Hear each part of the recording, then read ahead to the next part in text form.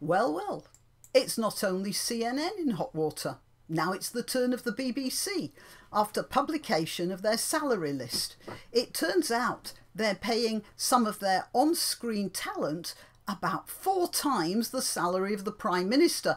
But that's only the male on-screen talent. The females get to wash the dishes in the canteen and might be allowed to keep enough in tips to pay their bus fare home at the end of a long night reading the news. The newspapers, like the Mail and the Express, who got the story, are outraged. Or are they?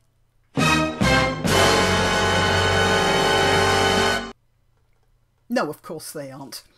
This is a scandal manufactured by papers like the Daily Mail and the Daily Express, who don't give a tuppenny toss about what the BBC pay people, and it wouldn't surprise me if their own salary scales don't stand up to scrutiny. But what they do care about is the way the BBC and its political arm, the Guardian newspaper, constantly put down popular papers like the Mail and the Express and define the readers of these tabloids as racist, sexist, homophobic, xenophobic, Islamophobic, you name it. To quote, rather badly, some politician who had a shot at the United States presidency but blew it by putting down the sort of people she thought spent their time watching televised MMA.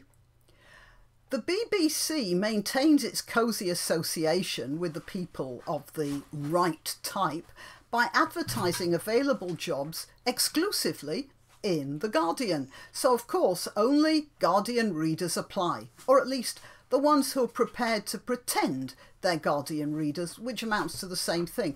And with no one to contradict them, in this way the BBC remain absolutely riddled with all the faults they find in others. I know what I'm talking about because I've worked for the BBC, and a more snobbish bunch of sexist anti-Semites I couldn't have wished to meet. I've been at the sharp end of both, and while they would be horrified to be called Islamophobic, their constant infantilization of Muslims speaks volumes. From the foregoing, you might have got the impression that I don't like the BBC very much. Actually, that's not true. My irritation with Auntie Beeb isn't because she's bad, it's because she's disappointed me. The BBC is a public corporation which is funded by a sort of annual tax on TV sets, which gives it a guaranteed income. That protected revenue means that the BBC is liberated both from the demands of advertisers and the whims of government. It's a great idea, and at its best it works brilliantly. The BBC could be a shining star loved by all, but they have this problem. They're not only liberated from commercial interference, they're also liberated from any sense of responsibility to their audience, or indeed from any sense of responsibility over budgeting.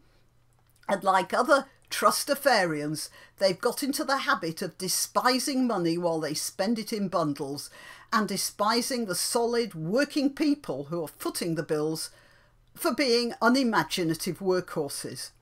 Secure in their livelihood, they can afford to be just about as left as the sandwiches the waitress sneezed over last night, and secure in their echo chamber, they truly believe they are better than anyone else. Much better.